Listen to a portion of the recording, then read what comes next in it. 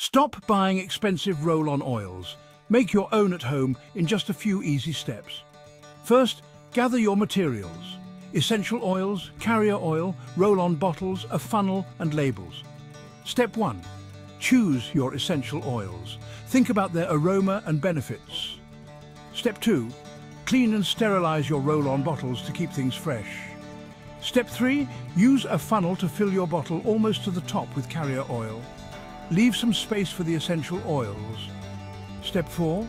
Add 15-20 drops of essential oils. You can use a dropper for precision. Step 5. Secure the cap and roll the bottle between your palms to mix everything. Step 6.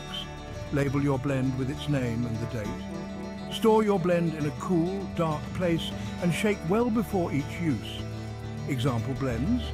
Try a calming blend with lavender and chamomile, or an uplifting blend with grapefruit and bergamot.